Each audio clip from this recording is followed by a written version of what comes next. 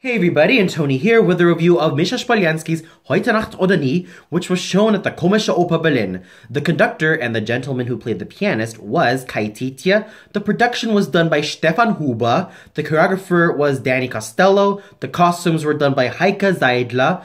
The dramaturgy was handled by Johanna Wall, and the lights were done by Diego Leitz.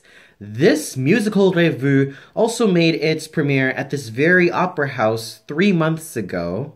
And based from what I saw tonight, the story is rather simple, but it's also peppered with some really nice humor and a sweet moment between some of the characters on stage.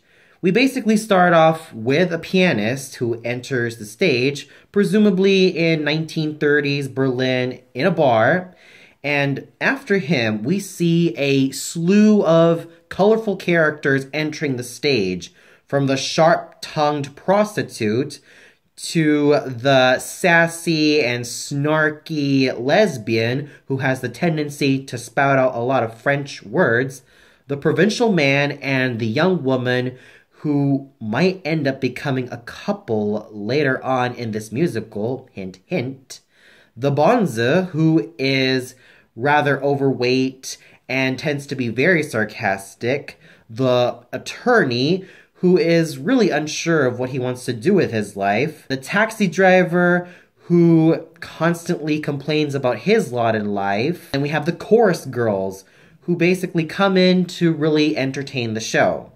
So yes, the story is not really that deep, nor is it too rich in plot, but it is rather satisfying on the entertainment levels and just how entertaining and just how fun it can really be. With that said, let's get on to what I thought about the entire production and the costumes.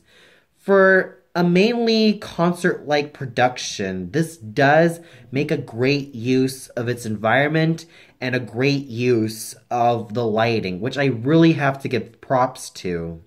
They basically imagined that they were in a bar set in the 1930s, and you could really tell that everyone really used their imaginations and really made it work. And the costumes looked absolutely gorgeous on each and every performer. I especially loved the costume of the bonze. I presume the gentleman who wore that costume had a fat suit just to make him look like loads of pounds heavier, which I found very interesting and found very enjoyable.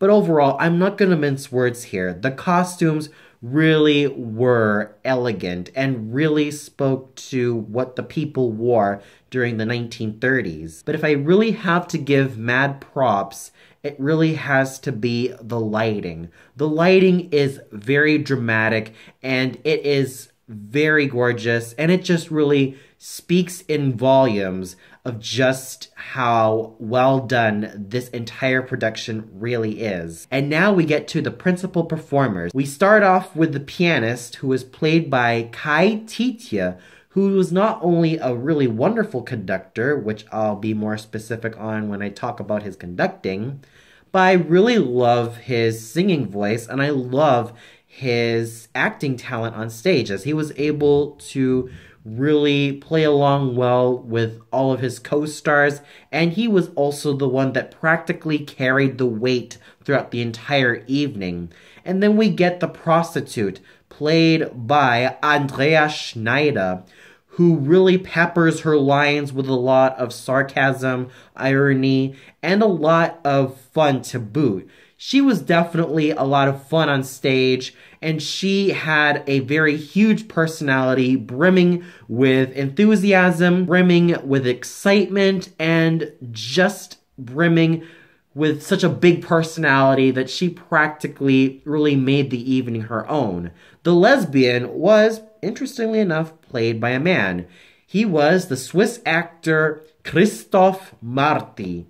He had a very great stage presence. At times, I felt like he almost reminded me of the likes of Marlene Dietrich, Mae Davis, Joan Crawford, and many of the great actresses of the past. I could tell that he probably might have done a great amount of research, emulated those actresses, and made this character his own and not a caricature. Not to mention, I really dig his Dance of the Seven Veils number. It was absolutely fun just to see this multi-talented gentleman really be as versatile and as fun as possible. Then we get Christoph Speth, who played the role of the taxi driver. He was able to make this guy a very gruff, yet kind of loving character, and kind of very enjoyable to watch on stage. His vocal assets were of the prime order, as he was able to really sing his lines gorgeously with such a clear, focused timbre and with such great comic timing. Mirka Wagner sang the role of the young woman, and let me just tell you, she did fabulously in this role.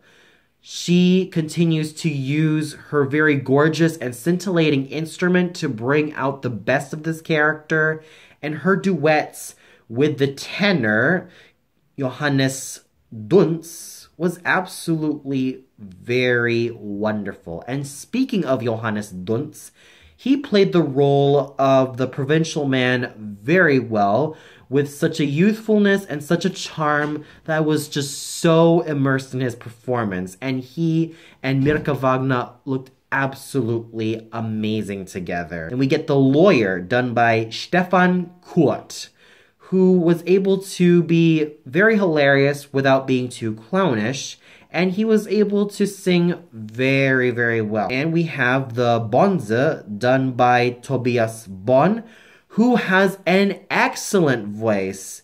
His tenor voice manages to ring throughout the evening, and his stage presence was a lot of fun to watch. Then we get the chorus girls, who were sung by Mary Amaniemi, Anke Merz, Maya Zecora, and Mariana Souza. Very entertaining, very enthusiastic, and absolutely gorgeous. So overall, I am impressed with the overall performances that these actors, actresses, and singers really had to give. And the conducting done by Kai Titia was absolutely well done, as he kept the orchestra together, and he was able to really balance his acting skills, his singing skills, with everything he's learned in the field of being a musician. So overall, this was definitely a very wonderful evening of watching this musical revue. If you haven't seen this yet, then please, by all means, go check it out. The performances are absolutely stellar. The staging is very well done, and even though the story may not grab you, I'm sure the music will definitely be of great interest, as some of the musical pieces were also composed by Marlene Dietrich and were also inspired by her as well. Well, that's all for now. Be sure to tune in on Friday, where I review The Magic Flute at the Deutsche Oper Berlin, starring Nina Minassian as the Queen of the Night. So until then, good night everybody, and I hope you all have a great 4th of July.